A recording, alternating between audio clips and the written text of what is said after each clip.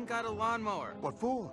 Me? Alright, I'm probably gonna say something that might be a bit surprising, but Over the Hedge is in my top 5 favorite Dreamworks movies. Does it have problems? Absolutely, and there are obviously better films Dreamworks have done, but I don't care, this movie is fun. I love the energy, the jokes are so funny. For a 2006 film, it still looks really good today, and that soundtrack, oh, it's so good. I still love this film. It's far from perfect, but I don't care. It's such a fun movie. I'm kinda disappointed though it never got a true film sequel, because there's a lot you can do with a follow-up with these characters. However, while a sequel to Over the Hedge is very unlikely to ever happen, what if I told you that not one, but 2 sequels to this film already exist? Yep, Over the Hedge got 2 follow-ups in video game form, the first being the console game just simply called Over the Hedge, and a PSP game called Hammy Goes Nuts. I'm gonna start with the console game first, since this one is actually pretty special to me because it's the Dreamworks game I grew up with. Yeah, of all the Dreamworks games I'm covering, this is the one I have the most experience with. I first played it on PC back then, though unfortunately I lost that copy and had to re-get it on the GameCube not too long after, which I played way more of. Everything was just hitting the right notes for me. I think it might have been one of my most played GameCube games when I was little. Now, unless you want to count Trek Smash and Crash Racing, which did come out after this, or any of the PS2 ports of the later Dreamworks games,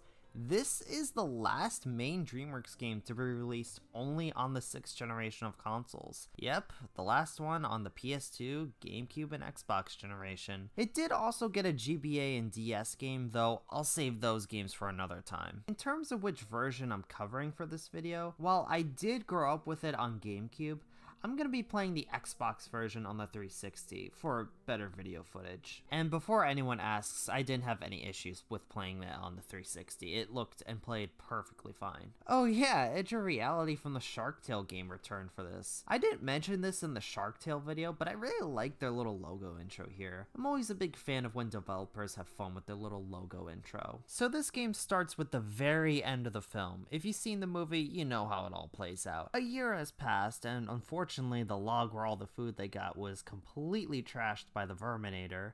The game basically has to rebuild what they've lost by doing heists, while also fighting against the Verminator and his army of controlled animals. That's pretty much it for like 80% of the game, until like the last couple levels where you gotta rescue Heather from the Verminator. Otherwise, there isn't much of a big story here, it's pretty straightforward. But that's fine though, I don't think it needed to be this grand story. It's Over the Hedge, it wasn't a very deep film to begin with. I enjoy this story though. It's nothing amazing, but it's pretty neat. The character interactions are pretty good too. Not hilarious, in fact, I'm gonna be honest, I didn't laugh at any of the jokes, aside from the unintentional stuff, but at the very least, it was very charming. Like many other Dreamworks games, most of the actors from the movie aren't here, but I gotta say, these replacements are spot on. Like, seriously, big props to the replacement actors here. Like, I didn't even know it wasn't the original actors until I saw the credits. That's how good they were. The game looks alright. It's better than the Madagascar game, but I still think Shrek 2 and Shark Tale looked a lot better than this. The character models, animation, environments look okay enough. Not great, but not terrible looking either. The soundtrack is great stuff though. It's just really catchy and they fit the levels so well.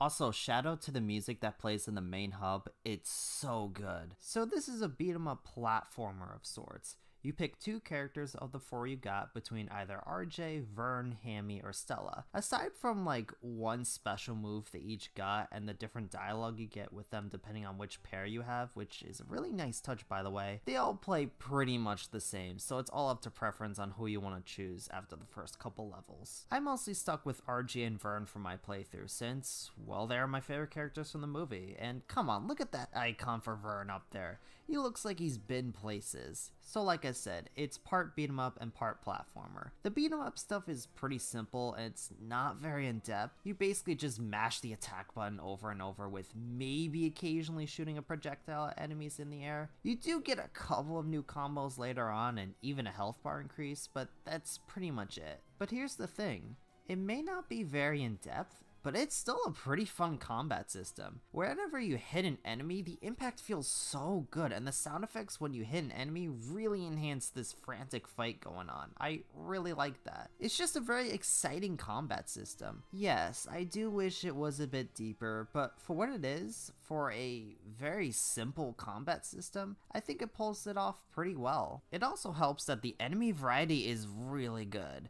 Since you're fighting mostly controlled wild animals, you fight rats, gophers, rabbits, weasels, bears, armadillos, and heck, even some machinery. It's a lot of variety. I really dig that. Outside of the combat, there is also some stealth in this game, but it's pretty minimal. Like, the only stealth you'll be doing is just avoiding a couple lasers and these detectors on the floor. It's really easy, and they don't even show up that much in the game. I wish there was a bigger emphasis on the stealth in this game. I mean, you're doing big heists throughout it. Some more interesting stealth sections would have been nice. I will say though, I really like the level design. A lot of varied locations that each offer something different. There's even some locations outside the suburbs you go to, like this train that leads to a shooting gallery in this amusement park. And then later on, you actually go to the amusement park itself and go across these roller coaster tracks. Then there are also these mountain caves that probably have the most platforming to do in the game. And then finally, you go to Verntech itself near the very end, which is definitely the hardest part of the whole game. The bosses are pretty cool too.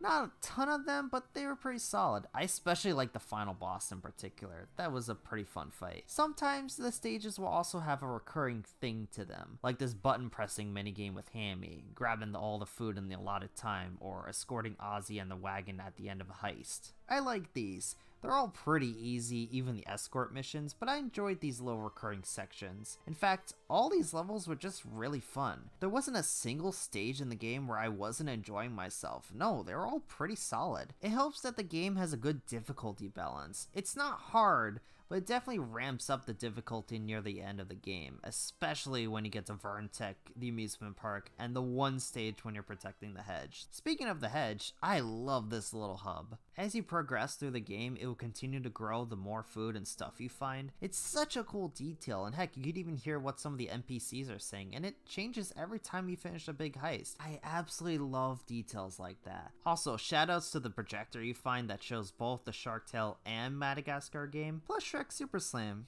Should probably talk about that game someday. Also, throughout the stages, there's some hidden collectibles you can find that unlock a bunch of bonus extras, including the original Over the Hedge comic strip that the movie was based on. That's really neat. There's also some side mini games you could do, like the bumper cars and RC racing, which are pretty fun. Although, funny thing, while I was recording one of the RC car courses, for some reason, as soon as I was in first place, for a split second, it counted me in last place right as I crossed the line, and it counted me as finishing in last place and not first place. That was really funny. But yeah, that's really the whole game. I know it seems like I'm just skimming through what the game offers, but honestly, I don't really have anything super massive to say about it. It's just a really fun game. I still love it. It definitely has its issues. The partner AI can be pretty dumb. I do think the game should have been a bit longer. The combat, while I enjoy it overall, it could have been a lot deeper, and the stealth should have been a bit more interesting. Plus,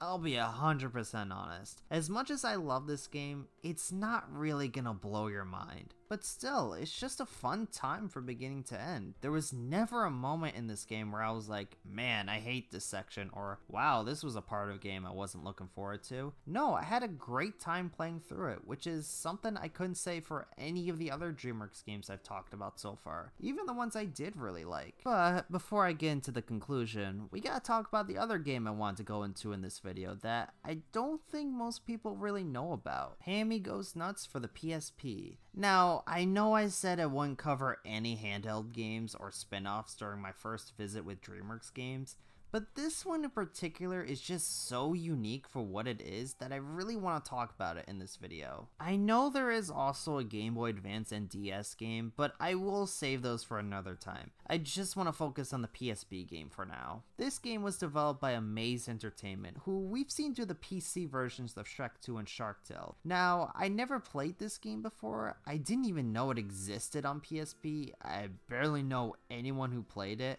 I saw an advertisement for the DS and Game Boy Advance games when I was very little, but that was about it. Otherwise, I have no history with this game, so this is gonna be my first time playing through it. So the story for this game is set after the events of the movie, and I suppose after the console game story too? I don't know, I couldn't really tell if it was or not. But basically, Hammy's TV was shut off after the neighbor he was stealing it from replaced it with a satellite dish. They turn to a new character they meet named Boris, who agrees to help with Hammy's predicament, but plot twist, Boris is a bad guy and his secret project has been to build a dam that would flood the forest. So they defeat Boris, destroy the dam, and Hammy gets his satellite dish to watch TV. It's a very simple story like the console game, but once again, I do like the dialogue here. I didn't find a lot of it funny, but it was very charming. Plus, like the console game, the voice acting is top notch. They still do a pretty good job here. The cutscenes are really odd though. You see, there is only 2 in-game cutscenes in the whole game. One at the beginning and one at the very end. Every other cutscene is in this weird panel format, which I'm assuming is trying to replicate the original comic strip, but it just looks really weird. I don't know, it just looks kinda off. So, before I get into the presentation, keep in mind this is a PSP game. It's basically a weaker PS2. It's really more meant to be on the little screen than blown up on a TV like this for a YouTube video. So just keep in mind that the game looks way better being played on an actual PSP than blown up like this for a video. And in terms of how it looks for a PSP game, the models, environments, and animations, it's okay. It gets the job done just fine. The music is pretty much the same as the console version, so obviously it's really good. There are a couple of unique tracks for this game, and they're pretty nice too. I especially really like their remixed menu theme. It's so good. But a weird thing that happened to me quite a bit is that sometimes the music wouldn't play for me and it would just be in plain silence. I don't know if it's just my copy of the game, but it was very weird when this was happening.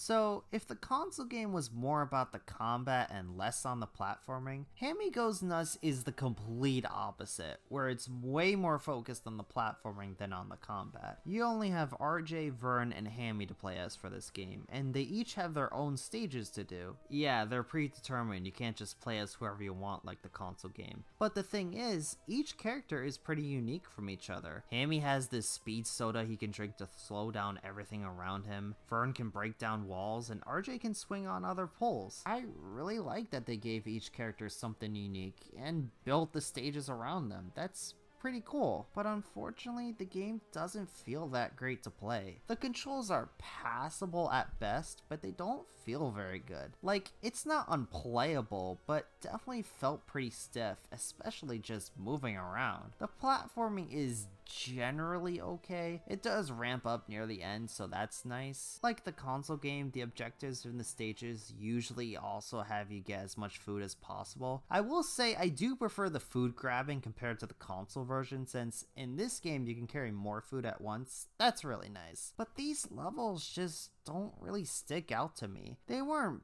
bad, but they weren't that interesting. The only ones I did like / found somewhat interesting were the supermarket and the beaver dam, but that's all that really sticks out to me. Again, none of these levels were awful, but just not that interesting. The combat, I'm not really a big fan of. I get that it's more focused on the platforming, but if you thought the combat in the console versions were really simple, oh man, this is even simpler. You have one attack button and that's pretty much it. It's not exciting, it's not frantic, it's so boring and just not very fun. I guess the enemy variety is kinda neat.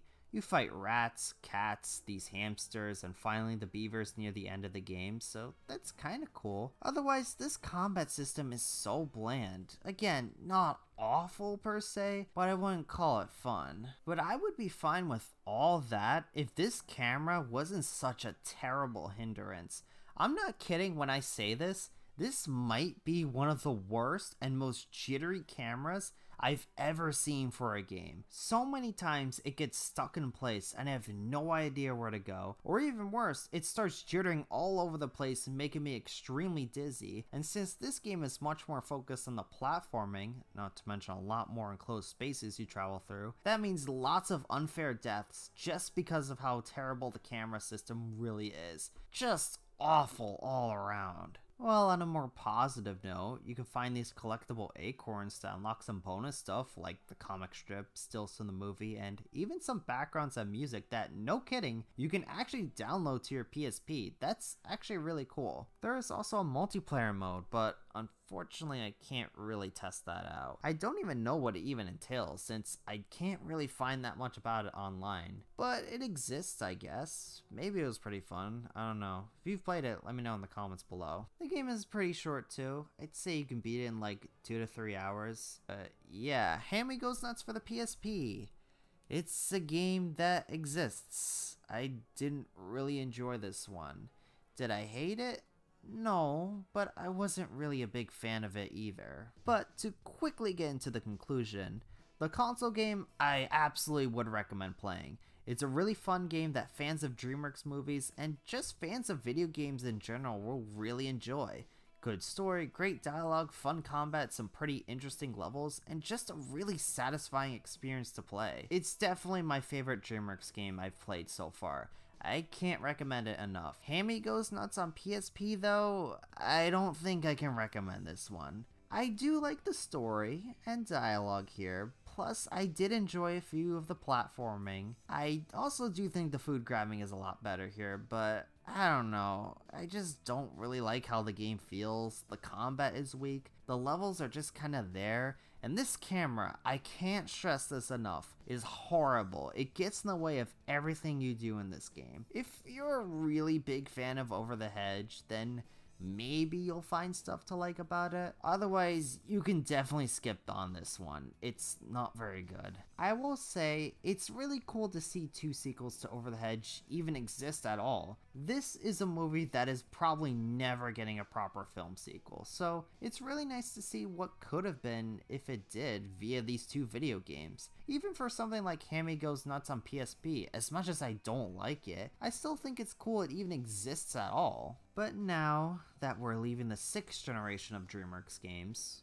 well, at least for now, the next Dreamworks game we'll be looking at is the first game during the 7th generation of consoles, and our return to the Shrek series with Shrek the 3rd. Hope you all look forward to that one. If you like this video, give it a like, and if you're new here to the channel, hit that subscribe button. Plus, let me know down below if you played any of the Over the Hedge games. I'm curious to see if any of you remember these games. I hope you all have an amazing day, and take care. Bye!